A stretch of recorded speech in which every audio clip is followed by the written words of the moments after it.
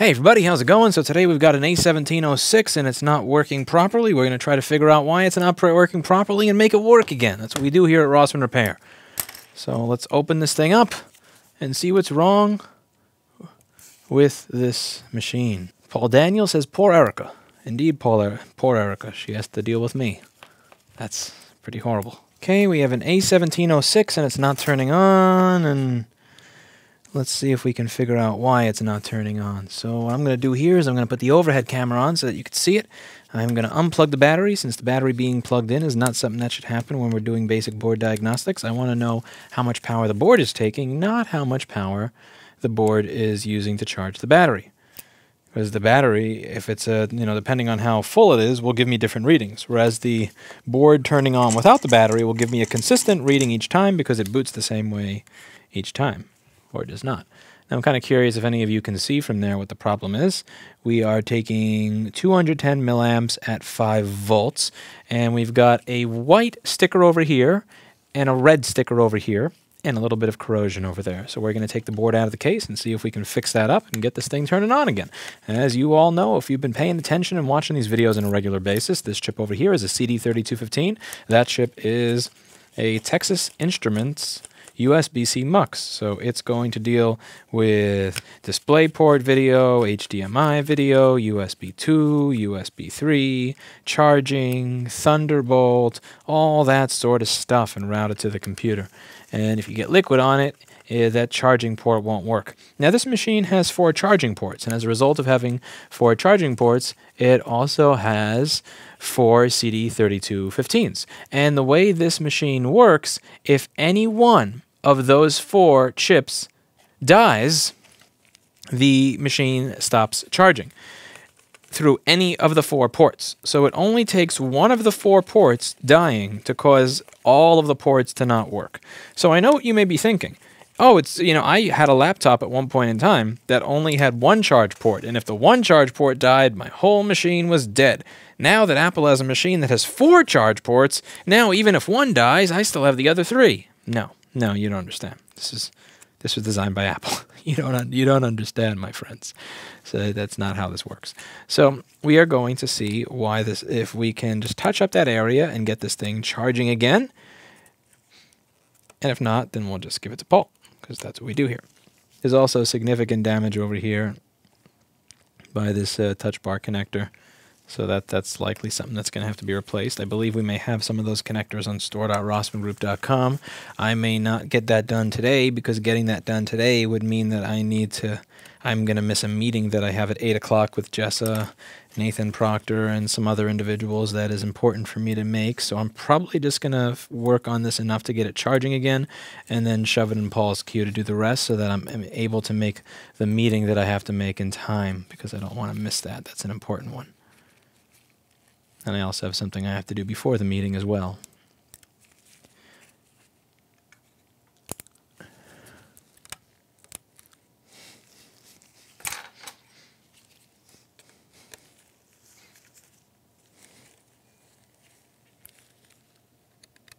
Looks like we got some stripped screws in here, so I'm not the first person to be inside this computer. Lovely, lovely.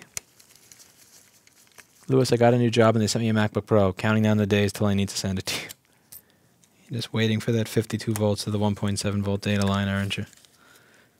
Hey, be nice to it. If you're nice to it, it may just work for a while. Yes, I did, Harriet. And if you're unsure of what I said, you can always hit the rewind button, because this is a video, and you'll be able to hear it.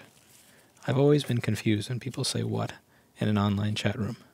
I usually just wind up copying and pasting what I said before. So this is an Exolite 175M, and this saved my ass in 2009 when I was down on my last like $4 and I needed to fix this machine before the dead week of Christmas to get a stripped screw out so that I could fix it and collect the money. And this is a screw that's being really, really, really stubborn. So what you do is you squeeze the screw with the Exolite 175M, you twist it,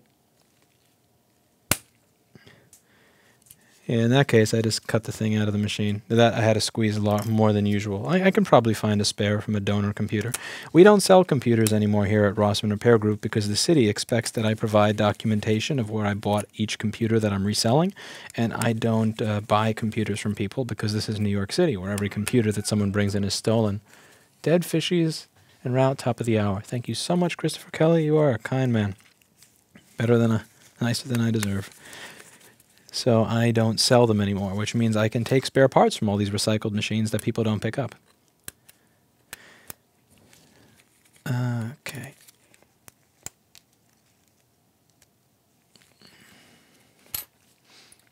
I give them the Paul Johan because I have a meeting at 8 o'clock that I have to attend to.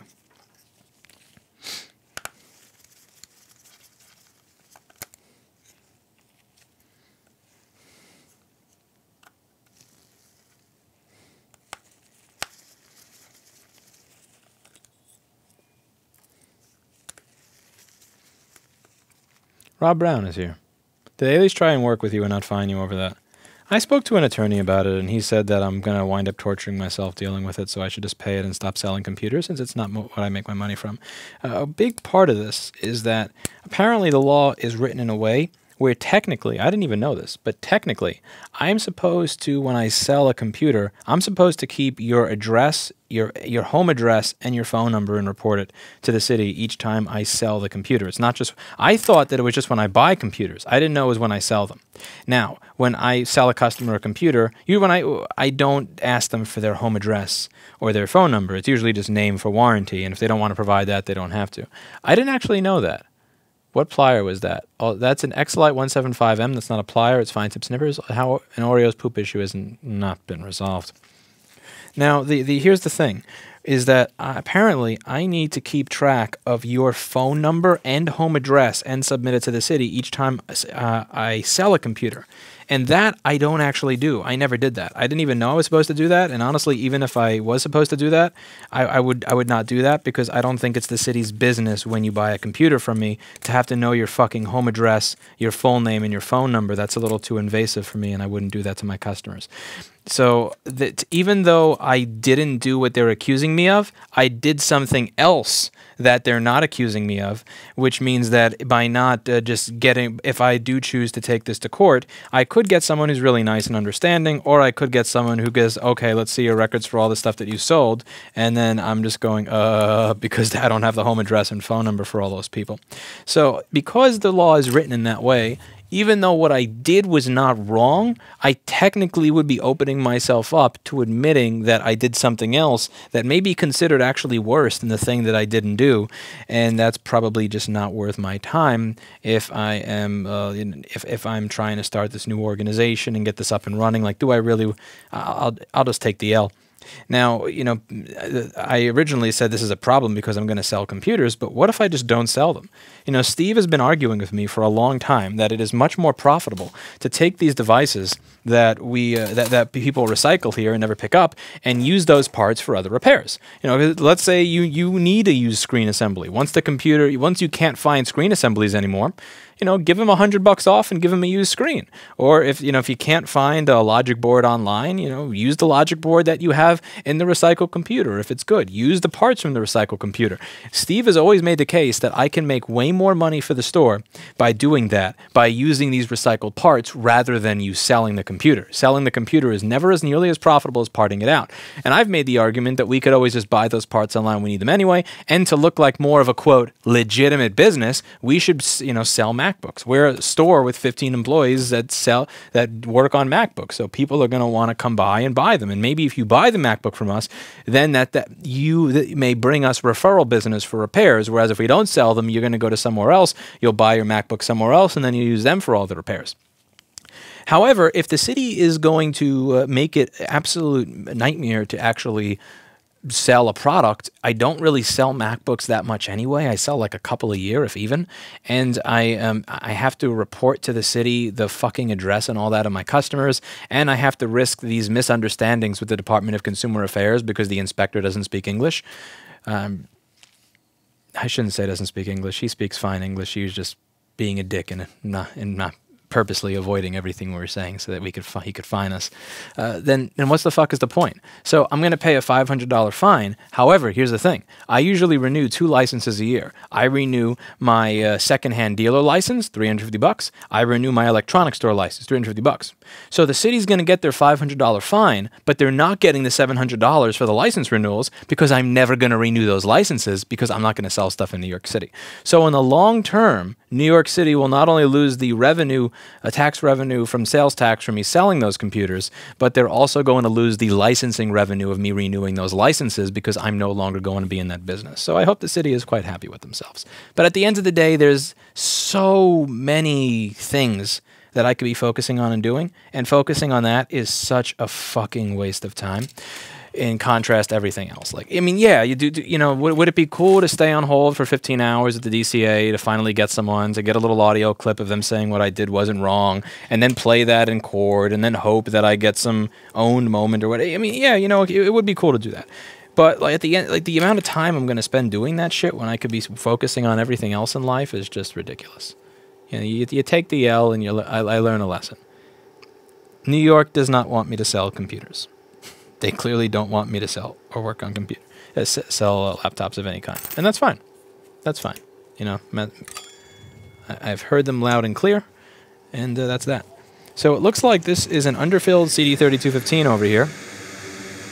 Now we've got some corrosion by, so I'm going to try and just kind of... Obviously, there's not going to be any corrosion under the chip itself. There's not going to be any corrosion under the CD3215 because it is, you know, surrounded by underfill.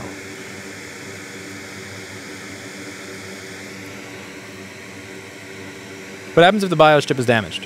The BIOS chip has nothing to do with this. If you're talking about the CD3215's ROM chip, then, you know, it's not going to work. But that's usually not the case. It's very rarely the case, especially when the liquid damage is directly outside of that area. Yeah, I don't see anything nasty here. Hey, Daniel, how are you? That CD3215 looks pretty dead to me. Well, the CD3215 may actually not be bad. It may just be that the stuff around it had some corrosion, shorting one line to another. It happens, so... I'm kind of like filing my nails right here. That's what I like to call this. I'm just filing my nails.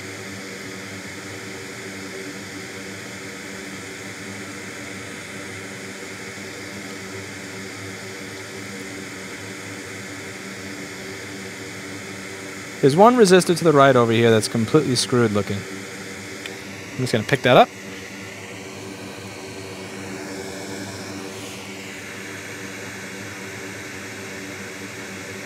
And we'll look at what the rest of it looks like on the other side. Turn the light up a little bit so you can see. Use the totally different LLC and then you have legal separation. That has nothing to do with this problem whatsoever.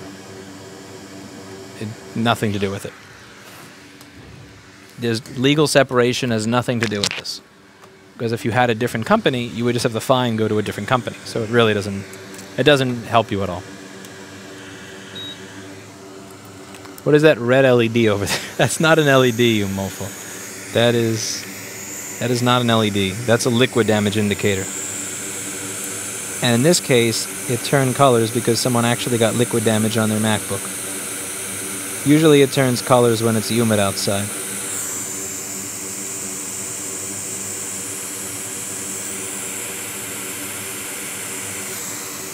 Okay, how about I put my soldering station up to an actual melting temperature? Thanks for what you've taught me through the videos. Keep it up, man. Thank you. Hopefully you learned something. Hopefully it's been useful to you.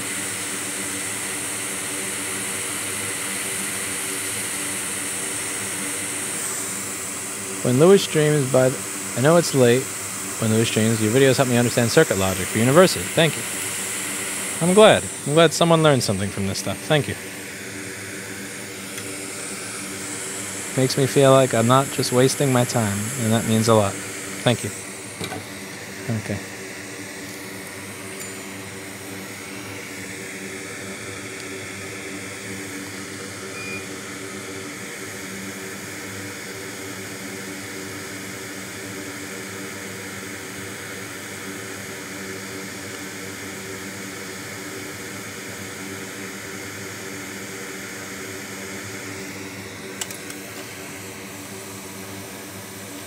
Turns red when humid or might get scared. Paul Daniels mystery solver. Yeah, that was funny. I'm never gonna forget that. That little bastard. That little bastard. He's cute. I had something like that in the store recently, actually.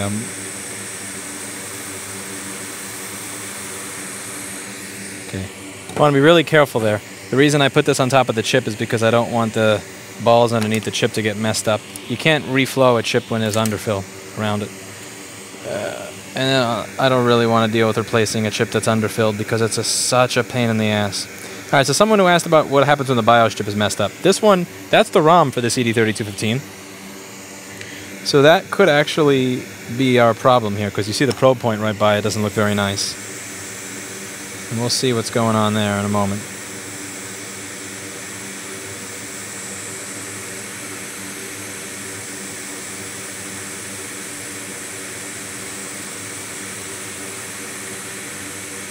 Yeah, this probe point is destroyed over there. So it may not actually be the CD3215s that are the cause of the problem. Although that resistor is looking pretty nasty, and this cap does look pretty shorted. Again, this is an underfilled chip, so as nasty as this stuff looks, the area underneath the balls of the chip may actually be fine. So I'm just going to kind of clean around it a little bit. Also, keep in mind when you have corrosion on your CD3215s, always check your sleep sensor, because this sleep sensor is going to be screwed up. And what that means is that this customer is going to come back in a month or two and say that my screen is always off, or it doesn't go to sleep when I close it, because that is a sensor over there. And it's very destroyed looking. So that resistor was barely even on the machine. You saw it slid right off.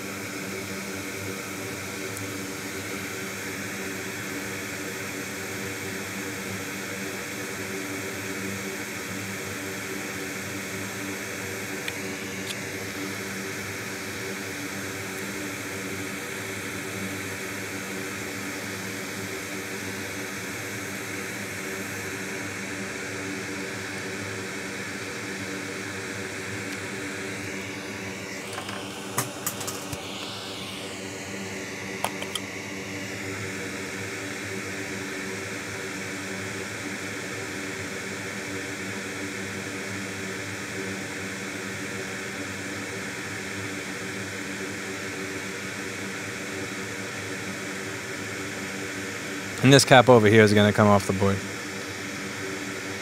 You're out of here.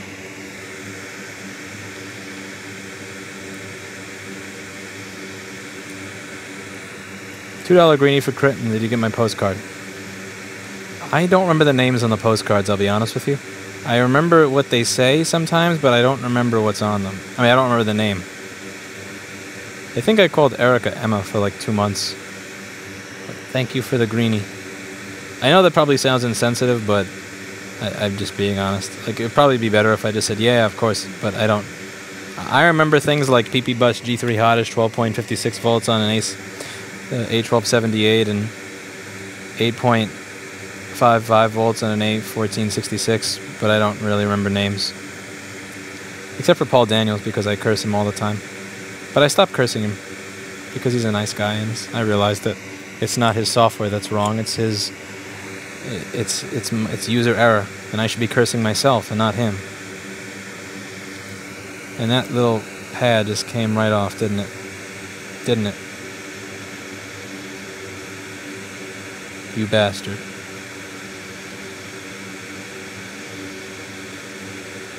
I'm gonna hope that that resistor that just had a pad come off is for something stupid, like a pull down resistor. You know, one of those useless things. You mind if I ask a question? Absolutely I do. If you ask to ask a question, I will mess you up. If you ask a question, it's totally okay. But if you ask to ask a question, then someone here will probably mess you up. Okay, what is that thing that just got knocked off? What got knocked off is awesome! A useless pull-down resistor to ground. Something that we don't need or give a shit about. Let's see. Useless UART pull-down resistor.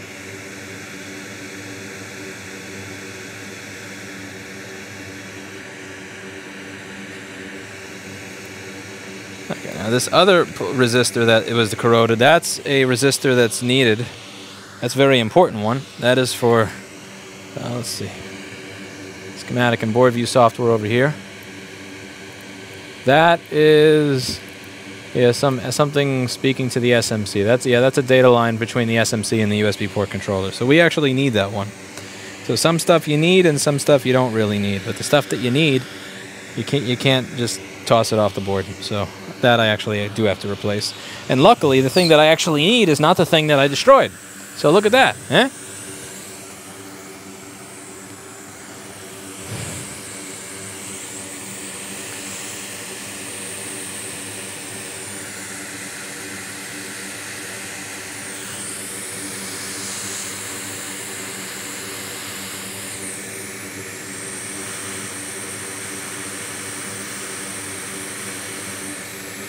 Now, you may think that that's a shitty solder joint, and you're correct.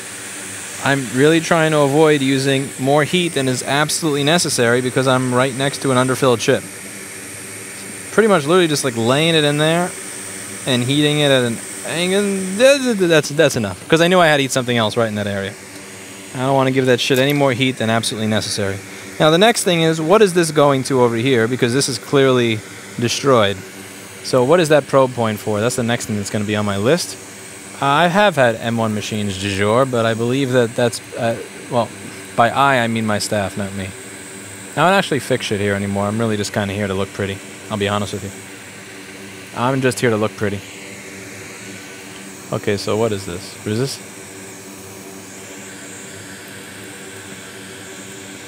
This probe point is PP3V3 UVC LDO. XB LDO. Okay, so if I have 3.3, all I got to do is see if I have 3.3 volts there. If I have 3.3 volts there, I'm good. Lastly, I saw something right next to the CPU that gives me... Oh man, that makes me so fucking sad. What are the chances that this is actually going to be a dead CPU? If this is a dead CPU, I'm going to be pissed.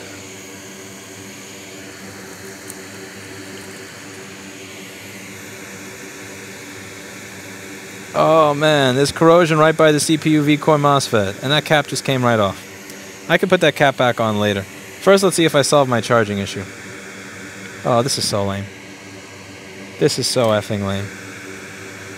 Yeah, it's gonna be really lame if this machine has a dead CPU and I just wasted all this time on fixing a charging circuit on it.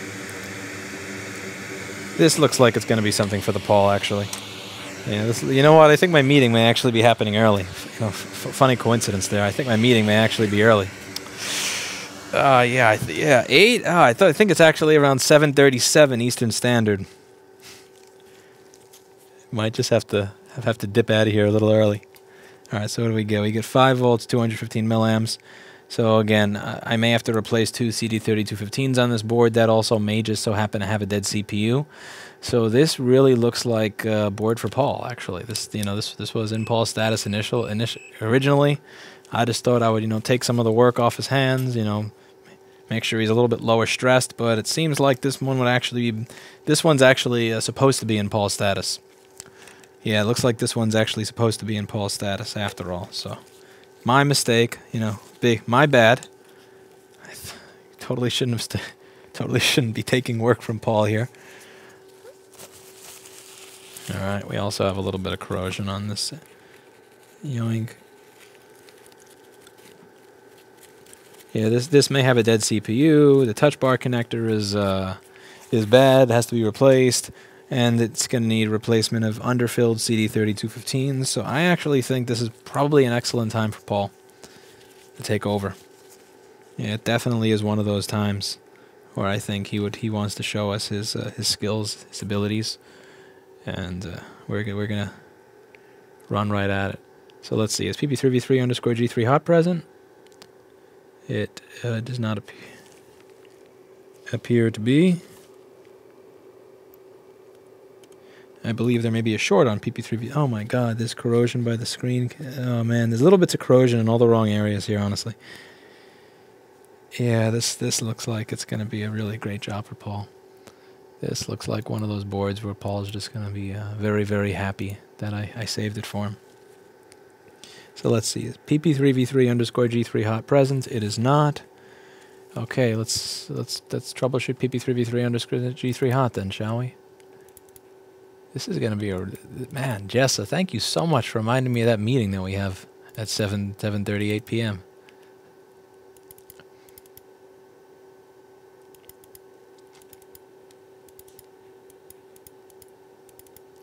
Man, I really appreciate that, Jessa. You making sure that I'm on time.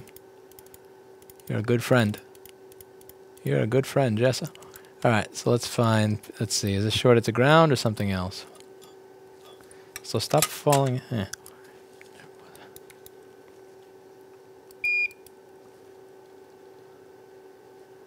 Okay.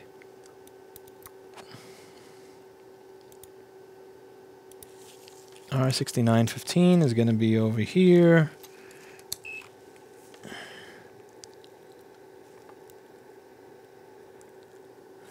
And do we have a short circuit to ground? We do not. That is 700 ohms. Yeah, that's not shorted. Doesn't seem like it's shorted. And again, this is drawing. Now, what's on the beginning of the circuit? Where's this diode? Do I have 5 volts coming into it? I don't even have 5 volts going in. 5 volts, no 5 volts, no 5 volts. Okay, so what I did is I need PP3v3 underscore G3 hot for the USB-C mux to work so that it charges. Do most models' hardware failures show systemic design issues or factory-related issues? I don't know what you mean by that. I think you mean are they putting it together differently each time it screws up? And if that's the case, then no, it's designed the way it is. It's not. Yeah, it's not like somebody at the factory did something wrong. All right, so R6902. So I checked over here. I checked over here and I didn't have anything. So now I checked over here and I didn't have anything. So I'm going to check over here on R6902 and see what I got there. So R6902 is this one up here. And I don't have 5. I don't have 5. Is my meter working? Is 5 volts actually getting to the machine? Interesting, interesting. 5 volts is over here. What the fuck? Okay, so WTF, WTF, WTF. So have 5 volts on my DC infuse.